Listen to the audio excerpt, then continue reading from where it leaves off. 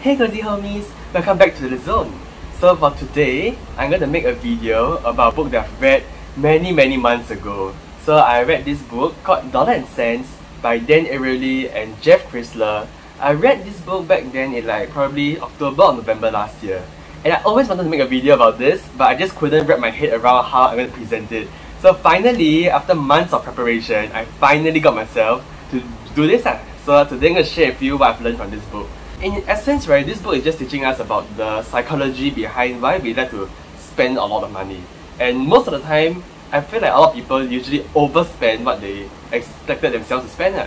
This book gives us a lot of insight about how we can actually look at what are some of the psychological factors and the limitations of our own human nature that cause us to do a lot of spending that sometimes isn't very necessary. I feel very passionate about this topic because I feel like this is really applicable to our real life. And we are at this juncture where we start to earn a bit of money, getting our first pay, right? I feel like it's really good for us to understand why we usually have really bad spending habits and how we can get about it. Let's just go right into the introduction. Alright, so this book tells us what exactly is money. So what is money? It is actually a messenger of worth and has in itself no value. So what it means to be a messenger of worth, right, is that actually money itself isn't valuable. The value that we have in money comes from the trust that we have in money. So if you think about it, it's kind of like this, it just takes a few cents to print out this piece of paper that become money, right? But it is the trust we have in the government and in the bank that give us the value of that piece of paper. So whenever we use this piece of paper and we give it to other people, it kind of has this universal truth in it, such that this piece of paper represents the for example $2 or $5 that we use to purchase an item. In essence, right, there are four features of money. Money is general, it is divisible, it is fungible, and it's storable. So what it means is that money is general in terms of its usage. Everyone can have access to money, everyone can use money. It is a common denominator for the entire country where everybody has the same unit which they can use on to make purchases and transactions. It is divisible, I guess it's understandable. So a $50 note can be divided into 5 $10 notes. It can be divided into $50 $1 coins. So money itself is divisible.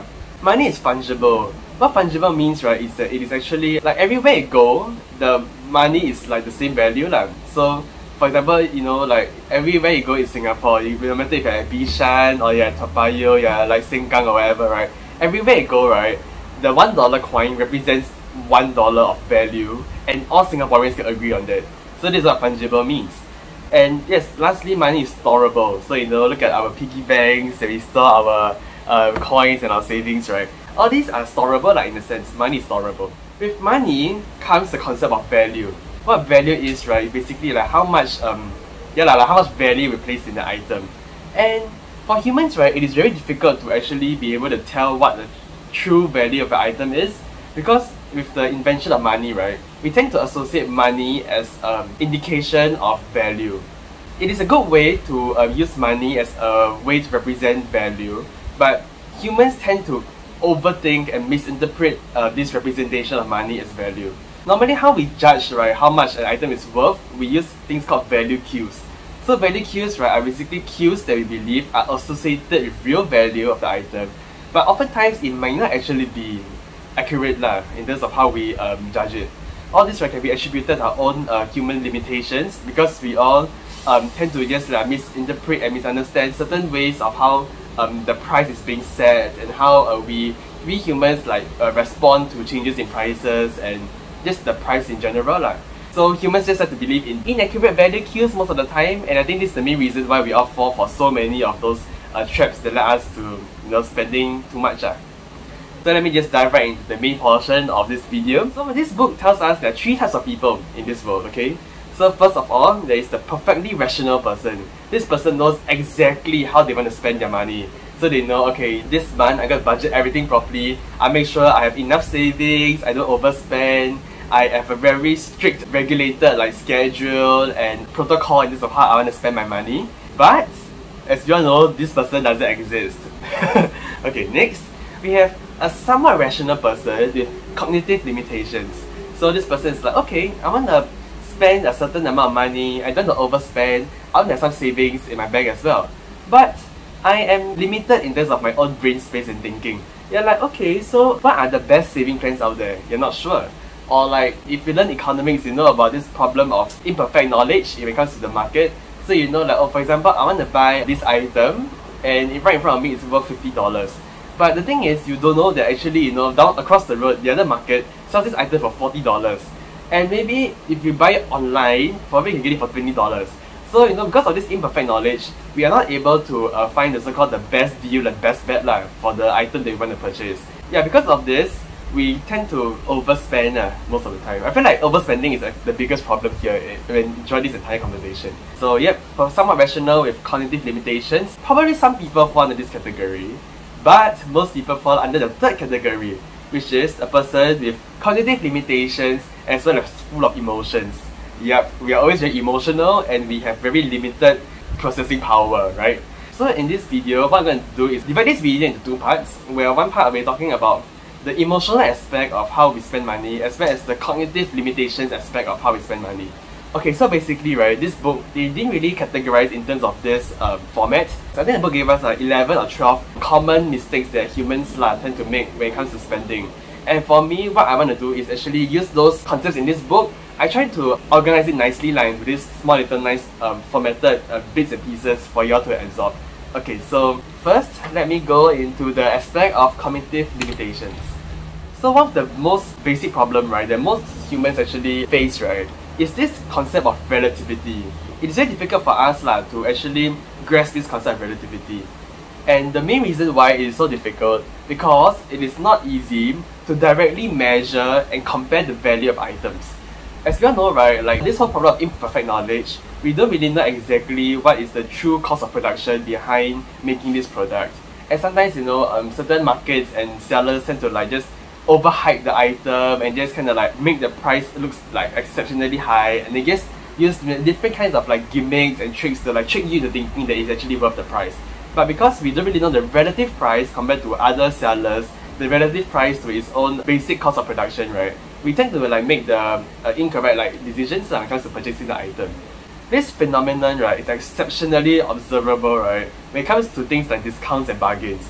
So something to say oh, there's a 50% discount, or second item at 50% off. And a lot of people think that this is actually a good deal, right? But perhaps it isn't really that much of a good deal, considering for example, the cost of production and everything that goes behind selling these products. So yeah, another aspect of how relativity is in place, for example, you want to purchase this $250,000 worth of this car. Okay, so this car is worth $250,000. So you're going to buy this car, and then they're like, oh, you know, if you just spend an extra $200, you can perhaps get this CD player that can connect to your Spotify and play songs or whatever. Or maybe you can add on another $10 for this extra service, another $50 for this extra package, another $200 for this and that, this and that, this and that. And you're like, okay, you know what, all these miscellaneous fees, I'll just pay for it because, you know, I already put in so much money to buy these $250,000 worth of items, right? But it's extra this $200, $300, you know. But if you think about it, right, if you compare this $200 of items to a $250,000 car, you think that, okay, maybe $200 isn't that much. But if you take it out of this context, for example, this book, right, costs $10. And with $200, you can buy 20 books. And if you think about it, perhaps in some situations, $200 would be a lot. But when it comes to this car situation, this $200 seems a lot lesser. But the matter of fact is that you're still spending $200. So the context actually doesn't really matter in this case, because ultimately we are still spending $200 of our pay, you know. And I feel like a lot of humans can't really grasp this concept because you think that, oh, you know, it's just a small 0.0 something% of my big purchase, so I will just fuck up the extra money. But if we actually really think through all our financial decisions, right, you realize that all this kind of you know, might as well just spend a bit more, might as well just spend a bit more kind of concept, right, or kind of mindset we have, tend to let us overspend in the long run. So keeping this in mind can perhaps help us save up money in terms of all these miscellaneous fees that we pay on the side. Yep. And another problem about relativity is that there's too many products in the market. For example, right, you know, there's too many products in the market, then businesses tend to just lump everything together in the form of bundles and packages and value meals and everything. And all these, right, actually are very effective marketing techniques to get us to spend more. So you think about it, for example, when you go for like a fast food restaurant, you get like a burger, and it's like, oh, you can add on like $3, add on $5 for like extra fries and drinks and whatever, right? Then you're like, okay, you know what, since it's like one whole bundle, one whole package, it's easier to actually just get it lah. But if you think about it, right, perhaps it is actually not a really good deal, considering how, if you compare like getting all these items like a la carte, right, versus in a bundle, probably you only save a few cents, and it isn't actually that good of a deal if you think about it sometimes. And because with our cognitive limitations, right, humans, we just tend to like just ignore all the the cents, how many cents. We ignore all the different combinations that can get us the best deal, and just go for what companies just show to us because we're just too lazy to think more like. We're like, okay, this is in one bundle, one package, so nicely wrapped up for me. I just get it and just spend it lah. But perhaps there are just better ways to get about it, and perhaps you don't need the extra drinks or the extra set of fries that comes with the meal. So these are things that we need to consider lah, in terms of this relativity concept. The next concept we have is something we call compartmentalization. So what this thing does, right, is that because how we do a lot of transactions in our daily life. For example, you pay electrical bills, water bills, you have to pay your car loan, you have to pay for rent, you have to pay for your school fees, you have to pay for this, pay for that, pay for clothing, pay for your food, pay for transportation. There's just too many things that you need to pay for. So as humans, what evolution taught us, right, is to just use our brain and find ways to kind of like maximize the efficiency in terms of our thinking processes. So this leads to something that most humans do, which is called compartmentalization, which is we put money in different mental accounts in our brain. So for example, in this account, like, okay, this is the necessities account. So I'm going to spend money in this account for necessities like food and transportation. Then you have this entertainment category in your brain. You're like, okay, I'll just spend this on like movies and concert tickets and whatever. And then you have others which is like first charity work, or you have like other accounts like socializing, going out with friends, or buying them birthday gifts. That's probably another account in your brain. So humans have to have a lot of all these different types of accounts that we use to segregate and separate our so-called like salary and pay, so that we all roughly know and estimate how much we're going to spend. In theory, it's a good idea because having a very clear-cut segregation and plan of how you want to use our money could help us, in the long run in terms of our savings and help us regulate our spending. But the problem of humans, right, is that we commit two types of like mistakes when it comes to compartmentalizing. So the first mistake we have, right, is emotional accounting. We make these accounts based on our own emotions. So you're like, okay, you're like, oh, since I'm very young, right, I don't think I need to save that much money for my retirement yet. So let me just have let me just expand my entertainment account to a larger portion. And you spend more of your money on entertainment, and you just, savings aren't really that important. I can't really feel the effects of it right now. So I'll just cut down the amount of money I put in my savings account. So if you think about it, it might not be the best idea because all these little bits of savings, right, can eventually lead up to a very big amount of money that you can perhaps use in your retirement, which is going to be very useful in the future. So we just tend to do all this accounting emotionally, and sometimes our emotions aren't really the most like rational people in control of our mind, right? And the second mistake we make is we have malleable accounting. So the guidelines and the boundaries that you set for these accounts are malleable. We tend to change it. So for example, you're like, okay, you know what? I'm going for this big like friends like reunion in my high school or something. So you're like, okay, you know what? For this month, perhaps I will just put my socializing account. I just make it a bit broader, and I just overlap into my savings account in my brain. So now your savings account shrink again, and then your socializing account broadens because you want to entertain more friends this month. And you're like, okay, so this month I spend so much on my friends, right? Next month I will save more. But who knows? Next month you realize you have this your colleague in your work is gonna retire, and then they're throwing this big party and asking everyone to contribute to this party. And you're like, oh, okay, I mean, it's just once in a while, one of my good friends retire, might as well just spend money to contribute to this big party. And then your account changes again. So you're like, oh, let me just cut down my savings, let me expand my socializing account again. So because of how we have this very malleable and flexible boundaries is set to our accounts, right, we tend to overspend most of the time because we all know the savings account is just the one where a lot of people can just exploit and use. Yeah. When we do these different types of accounting and compartmentalizing in our brain, make sure our emotions have to be kept in check, and make sure that the boundaries have to somewhat be fixed, like to have some discipline in it, in regulating these accounts. And the last point I want to talk about in this cognitive limitation section is our emphasis on evaluability. So humans, right, because we want to so-called make the best decision and the best spending choices, we tend to evaluate a good. So we're going to see, okay, is this item really worth the money they're going to use to spend on? So what humans do is we tend to focus on quantifiable attributes. For example, it's like how many pixels on this television you're going to buy, how many percentage purity of this gold chain you're going to buy.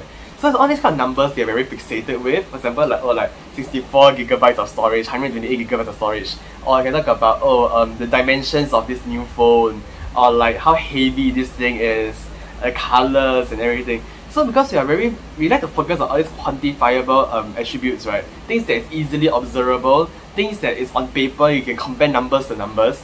And because I think it's just how humans we like to do comparisons in our head lah. Like we think this is like the more scientific way of comparing items, having all these very specific numbers that you can use as a common denominator and a common base unit to compare between different items. So yeah, it is actually easy to evaluate, and sometimes it does give us a new perspective on how we want to make our purchases. But we have to take note that we just tend to over-focus on quantifiable attributes, and the quality of this item sometimes it is being ignored lah. And yeah, because scientists do this research, right, on people, and they found out that actually, for example, okay, I mean, when you watch YouTube, you already know if it's 144 pixels versus 1080 pixels, right? There's a very vast difference. But many of the pixels above that, for example, like the 2160 or the 4K resolution, all those, right? Actually, most people can't really differentiate anymore in terms of how sharp the image is, because as we reach all those very big numbers, right, like the human eye kind of just can't really tell the minute differences between all those items already. So you think about it, is it really worth the extra $100 over to purchase a 4K television compared to like a regular 1080 one where we can actually get good enough resolution of images that we are very comfortable with? So it is all these kind of things we need to keep in mind. Sometimes perhaps using numbers as the base unit isn't necessarily the best idea. It is a good way to compare items, but it's not the only way, and I think it's what the book is trying to tell us. What this book also suggests to us, right, is you can consider using something called direct hedonic evaluation. So instead of using numbers and quantifiable characteristics to compare items, we should just use our own personal pleasure as the base unit, not the money, not the numbers. So you just think about it, okay, if I use this item, do I feel happier? Or if I use the other item, will I feel happier? And this happiness should be the base unit that you use to determine your final decision, rather than all those numbers that kind of like just influence your thought process over and over again.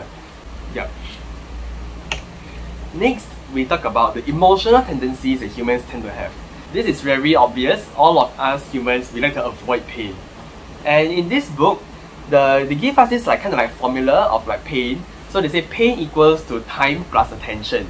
It is the time and the attention aspect that contributes to the pain that we feel when it comes to purchasing items. So the time is the time of purchase. So do we pay money before the experience, during the experience, or after the experience? So what they told us is that the pain, right, that we actually have when we do purchases, right, it comes in the form of before, after, and during. So if you pay before the experience, you feel the least amount of pain. If you pay after the experience, you feel moderate amount of pain. But when you pay during the experience, this is when you feel the most amount of pain. It is human nature to avoid pain, but sometimes it is good to know that having some pain when we do our transactions, right, it allows us to regulate our purchases. Like if you see now, right, like a lot of companies tend to let us pay the item before we actually get it, and because this is the so-called the least pain-inducing way to get us to spend money. So it's good for us to keep this in mind when we buy something before experiencing it. Do you think it is actually really that worth it? And next, it comes to attention. So the more attention you put into the actual act of spending money, the more pain you will feel. So for example, if you actually didn't take out your wallet and take out those pieces of $50 notes that you're going to spend on this item, you really can feel the pain because you can actually see the numbers just going off right in front of you. And to so-called ease the pain, right? Like technologies allow us to have like credit cards, this this cashless society kind of like movements, or like free items. All these kind of things kind of just numb the pain by reducing the attention we have on these items. So if you make transactions so smooth, like everything just goes, like just one wave of the card, just tap the card on the reader and everything is done. And sooner or later you realize that your bank account just goes to like $0 without you even knowing about it. So yeah, because of the amount of attention we don't put into our transactions, we perhaps will just overspend without actually knowing about it. And yeah, it is important for us to take note of this time and attention aspects when it comes to inducing pain in ourselves. So it is good to have some healthy pain in our daily lives so that we can keep our transactions in check. I believe this is my own personal take. But it's good for all of us to know that these are some things that humans tend to overlook. So not only we are pain avoiders, we are also pleasure seekers. We love to seek pleasure. So what this book talks about is that humans tend to fall for the magic of language and rituals. So let me tell you more about this drink, for example. So this is green tea. Made from Japan, and it is the tea leaves that they use are carefully picked and curated from this very luscious tea fields of tea leaves, and they carefully handpicked by the tea pickers, and they just really bring it to the factory. They really brew it for many hours to soak out the flavors of the green tea leaves. And on top of that, they also have high-grade, high-quality jasmine flowers that they use to mash it together with the tea leaves. And it infuses the flavors together so perfectly nicely, balancing out with this natural blend of sweetness and this aroma and this whole multifaceted of layers of flavors come together perfectly to give us this beverage. And yep, this is how they market it, and in reality, this is just a random packet of green tea that's like a few cents in the market. So does the description make you feel like this tea is really worth the price? You feel like, wow, you're really getting the freshness of the tea from high up in the mountains and everything. And yeah, you do feel the pleasure listening to all these nice descriptions of items, right? And yeah, sometimes the way they market these kind of items can really enhance the experience when the consumption experience that we're having with this item. And this actually increases our willingness to pay for the item. If you think about it, sometimes you go to restaurants, they market all their items on the menu to be some really like out of this world, fantasy, magical dish, like the once in a lifetime experience. But honestly, perhaps sometimes, it is really not worth the high price that you need to pay to get these kind of goods. And it is just something for us to keep in mind that we like to fall for all this language, these visuals, the advertisements. Humans, we tend to fall for this a lot. Knowingly or unknowingly, it's part of our subconscious mind already. Next, humans, we trust ourselves, okay? We trust ourselves more than we trust other people. I think this is just a common human trait. So there are a few problems with trusting ourselves. This is a bit technical here. So the first one is something called anchoring. So what anchoring is that we humans, right, we need to come to a conclusion with irrelevant information. The term anchoring comes from an anchor. So for example, when you set sail in the Titanic or those big ships, right, those anchors when they reach shore to keep themselves grounded. And what humans like to do is that sometimes they will hear very irrelevant, very random bits and pieces of information that kind of actually influences their final financial decision. So sometimes they hear rumors of this special tea leaf can cure cancer or whatever. Or can say, wow, this good is like a superfood, and eating this can let you to have longevity, you can forever be young and everything like this. And then we actually see the item in the supermarket, you're like, oh wait a minute, I think I read this on the internet somewhere that it has a lot of health benefits. So you know what, it is $100 for 12 grams of this item. I'm just gonna get it anyway because of how good everything is being marketed. And this is a problem of anchoring, because we anchor our minds into very unsolid grounds, and because of that we actually make unsound decisions in the end, which is not really desirable. Another problem we have is something called herding. So herding is this thing of how when we do vaccinations and everything, there's this herd immunity. It's kind of the same thing in terms of herd, as in a social group. So what this thing means is that we assume something to be of high value because others appear to value it highly. For example, if you go to this group of friends, everyone's like, oh my god, you need to get this new beauty product, it's all over TikTok, it's all over Instagram, we all love it so much. And it's a bit costly, but my skin feels so good after putting this facial mask on and everything. And then you're like, oh, if everybody likes it so much, I should just get it also. But then when you actually receive the item and you use it, you realize that perhaps the older brand of facial mask that I use is actually much better than this one. But because everybody hype it up so much, you really think it's actually worth the money. So we need to keep this in mind. If everybody around you kind of like just hypes up an item so much, perhaps it is good, perhaps it is really worth the it really has a quality that is worthy of all their praises.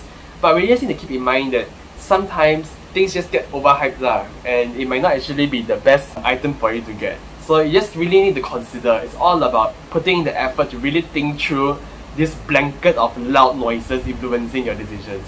And lastly, under this trusting ourselves section, there's this product of loss aversion. So humans, right, we have this preference to avoid losses than to acquire equivalent gains. And because of this, we kind of hold on and continue doing bad financial habits and decisions, and we refuse to just think through it and just give up on all these toxic and unhealthy habits that we have last time. So for example, one of the most famous examples would be in terms of stocks So when we have purchased these stocks, so for example, I already bought these stocks for 5 years and 10 years already, and then you start to see that the price of this stock is really going down. But the thing is, because you regularly invest money in this stock, you're like, I already spent like $30,000, $300,000 in this stock. I cannot just withdraw from it like that. It's like, you invested so much money in it, even though it is dropping, you're like, you know what, I already monitored this for a good 5 to 10 years. I'm very sure it'll be okay. But the thing is, a lot of telltale signs will tell you that, okay, it is not good to keep on holding on to this because you are just losing lots of money. But you refuse to do it because you tell yourself, I've already been putting so much money in this, how can I just throw all my $300,000 away just like that? If you think about it, perhaps, right, in the same time duration, if you just give up on buying the stock and perhaps you try a new stock or perhaps try new investments, perhaps in a shorter amount of time to get better returns and you can even earn more than continuing to purchase this item. Okay, so basically sometimes we really need to sacrifice certain items and assets that we have in pursuit of better options out there. And letting go of what we used to own is really difficult and we just need to keep in mind that there are possibly better options out there. So we do not always try to just cling on to things that are not going well So it's a good way to just regulate and look through all our habits and see if they really need to be changed once in a while. Lastly, for this emotional tendencies section, we worry a lot about fairness and effort. So all of us humans, we tend to be very righteous. We think that you need to have justice in society, the things we buy must be made with lots of effort, it has to be fair, it has to come from very justifiable sources and everything. Which is a good mindset to have, but sometimes we tend to fall for certain fallacies and certain pitfalls in this mindset. So one thing about this aspect is that there's something called transparency asymmetry, which is that we only see our efforts. You can barely see other people's efforts. There's this asymmetry in terms of the seller and the buyer. So the buyer, right, so for example, like when you do your own job, you're like, put in so much effort, time and effort, and so much hard work to make this item and everything.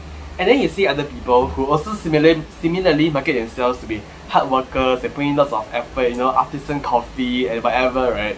But then you can't really see the efforts. You're telling yourself, wait a minute, why is their item so overpriced? Is the amount of effort they put in, is it really equivalent to the price that they're setting? Because we can't really get to see the behind the scenes. You can't really see how they grind their coffee beans, the kind of high technology they use, nitrogen infused blah blah blah kind of technology behind making this cup of artisan coffee. You are not sure whether you're actually paying the right amount for the amount of effort that they put in. So because of this, right, we kind of just like internal struggle. We're not sure whether exactly if what we're buying is worth the price. A lot of times, things that we think are fair and justifiable, right, are actually going against the free market mechanism. I mean, this is not to say that the free market is always the best way of regulating a market, but sometimes you think about it, like based on the demand supply free market economic model that economists like to use, right? If you think about it, on rainy days, umbrellas should cost more, right? Because there's a greater demand for it, the price tends to go up. There's an upward pressure in the price, and it is logical for umbrellas to cost more in the rain. And also, if you think about it, taxis, right, should also cost more when it's on snowy days, for example. Because on snowy days, then there are like lesser taxi drivers willing to drive. It's more difficult to drive the taxi. It is technically fair to charge higher on snowy days. But as regular humans, we will think about it.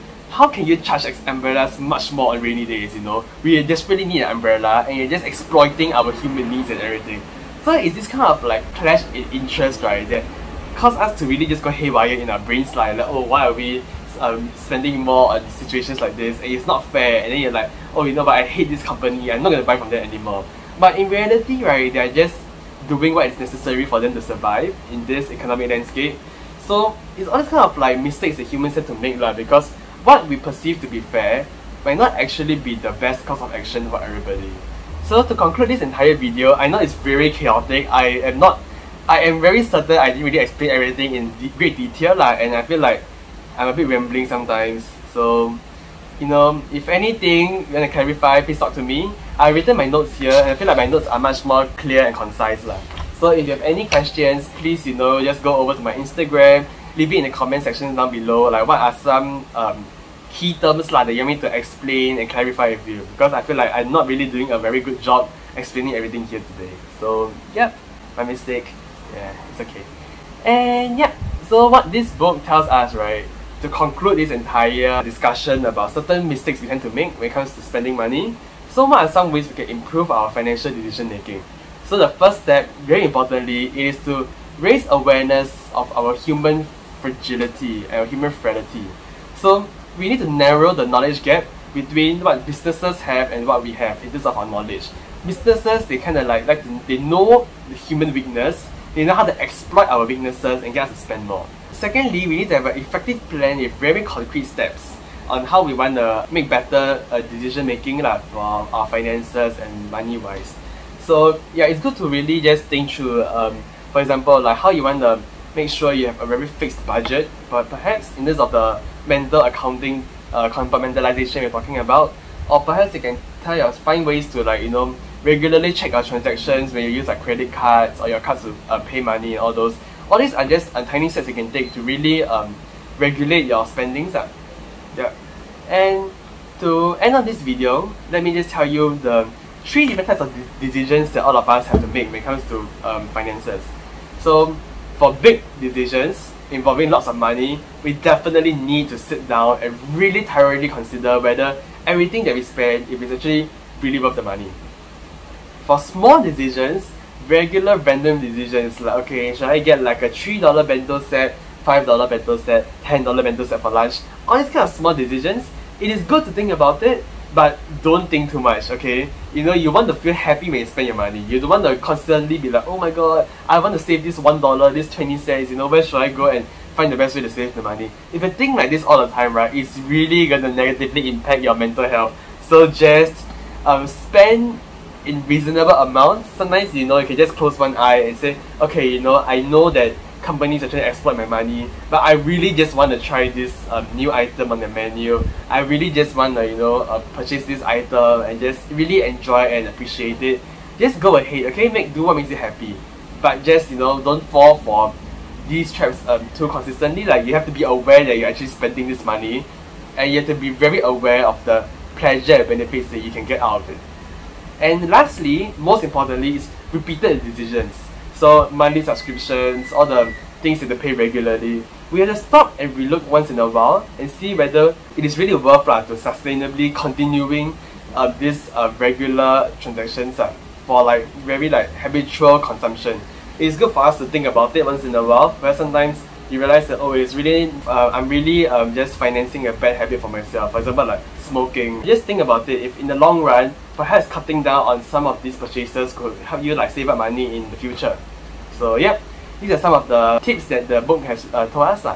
And yeah, I just want to say this video is quite messy, I guess, because there's a lot of concepts I want to talk about, but I can't really go in depth. And I feel like my explanation isn't really super well done this time around. But if you have anything you want to clarify, anything to discuss with me, please do discuss with me, because I really want to talk to you more about this in detail. Perhaps individually, if anything, just feel free to come forward and talk to me about it. I am more than happy to discuss this topic with you. So yeah, remember to like, share, and subscribe, and hope to see you guys in my next video. See you guys, bye!